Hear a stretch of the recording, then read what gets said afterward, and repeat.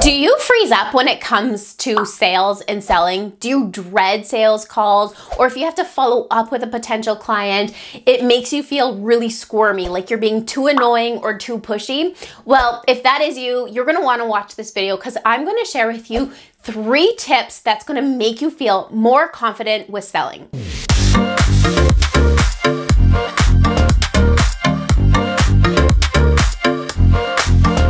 Used to hate selling. I would go in complete panic mode when I got off a sales call, feeling like I did something to somebody, and if I had to follow up with that person, I felt even worse, especially if they ever ghosted me. Everything changed once I stepped into my power and really understood a little bit about the sales process and ultimately how I wanted to be sold to. So I dug deeper into those things and developed some strategies to help myself and others to feel more confident with selling and take that pressure off so we stop being pushy, salesy, or really annoying when it comes to asking somebody for a sale. So yes, I teach coaches, consultants, and solopreneurs how to generate leads and increase their revenue and sales through funnels and automation. But that doesn't mean that if you have funnels and automation that you can completely leave out the sales process altogether. In fact, what it actually means is you need to be even better at your selling technique and feel even more confident with selling. But before I dive deep into those 3 tips I'm gonna have with you in this video, I wanted to bring your attention to why you might be feeling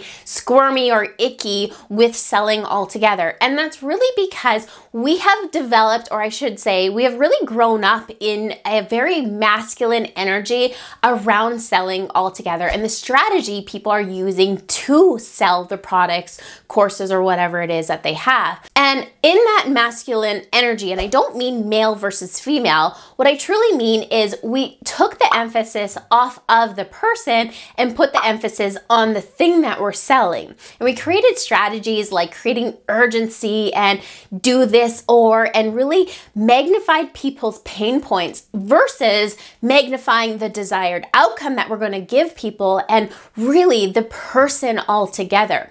So if you're feeling very icky with selling, I'm going to probably say or suggest to you that maybe you are going to enjoy the feminine approach a little bit more. And in fact, you probably enjoy the feminine energy approach to selling when it comes to you being sold to. So I want to break down these 3 things that I encourage you to play with in your own selling so that you can start to feel really confident with selling, because selling really is a beautiful thing and it's part of our everyday life. I've read a book a long time ago by Grant Cardone where it talks about being selling or being sold to. And it still is something that resonates so strong with me because ultimately throughout our entire life, we are either selling something to somebody, even if that's just a suggestion or referral, or somebody is selling us something. Again, it could be as simple as watching a movie.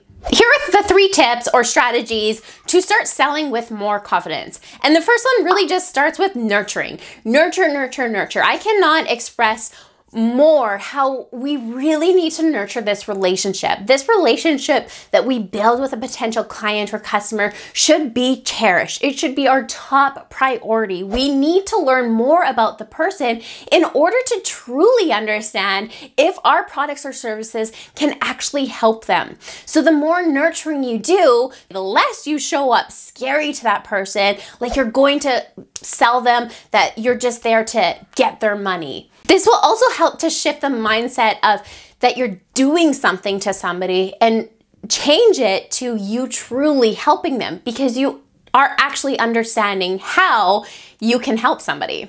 My second tip for you is to paint the vision for them. Make sure that they really understand how this can help them. I find a lot of entrepreneurs, especially again, talking more about the masculine side of things, go into more detail about themselves as an entrepreneur and how these tips help them become successful, where we really need to shift that image and paint that for our potential client or customer so that they can start to see themselves if it's a course that you offer, how that course is really truly going to help them go and meet their desired outcome. This also goes to the fact that, again, in the more masculine side of things, we really focus on people's pain points instead of that desired outcome. If we paint that vision of what's possible, show them the steps, how we can help them to whatever their desired outcome is, you really are painting this picture for them. They're going to start to visualize themselves, and therefore the selling process will happen so much more naturally and authentically. Now, the last tip for you, and one of my most, I guess, recent strategies, and something that I'm absolutely loving and seeing a lot of success for it personally, and something that I always teach my clients as well, is a concept called infusion selling. And infusion selling simply means that we're infusing the sale in the entire sales process. So as an example, say on a webinar, I'm infusing the sale throughout the entire webinar. I'm not saving it to the very end. And if I'm on a sales call, again, I'm very upfront and I tell somebody, I'm going to get to know you a little bit more about maybe your business and where you feel stuck, and offer a program or what I feel would be the best for you to help you work through those things. And I'm very upfront in the entire process, and it makes me feel more confident in my selling. But what it really is doing is putting the other person in the driver's seat of the sales process. So it's, in a sense, taking the pressure off of me and putting it all for them, giving them the opportunity to be in control of that all.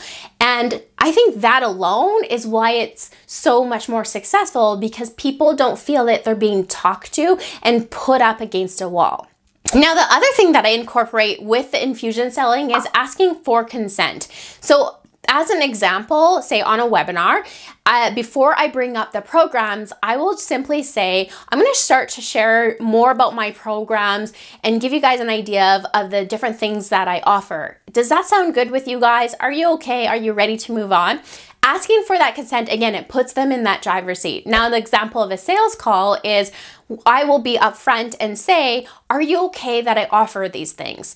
Giving that consent, it puts them in the driver's seat, it makes them feel in control, and it doesn't, again, back them up into a corner where they feel like they're being sold to. And these results alone, or these strategies alone, have increased my overall sales and makes me feel less icky about selling altogether. But my biggest tip for you, and I guess if you want to call this or consider it a bonus tip for you, is just to put yourself in their position. Always consider how you feel when you're being sold to, and how you might feel if you're on that other side of your own sales call or webinar or whatever tool tactic that you're using for selling. Put yourself in their position so that you understand where you're coming from. Selling isn't about becoming somebody you're not. You don't need to become a certain person in order to be confident in selling. You need to just sit and swagger in the confidence that you have, in the skill set that you own, and be confident there. Because ultimately, people are purchasing because of you. They don't want somebody different. They don't need somebody different. They need you to step into that person, to really be confident in that skill set and share with them, paint that vision, and just have an authentic relationship with the person on the other end of that call. So I want to know if you, after listening to these tips, can feel more confident in your selling. Are you the type of person who squirms when it comes to sales, or maybe you're totally confident already? Let me know in the comments below this video. And I encourage you to hit that subscribe button if you haven't already. I do teach you all about generating leads and therefore income, and really making more of an impact for other coaches, consultants, and solopreneurs. So if that is you, hit the subscribe button, hit the notification bell, because every week on Sunday, I post a new video. I'll see you guys next week.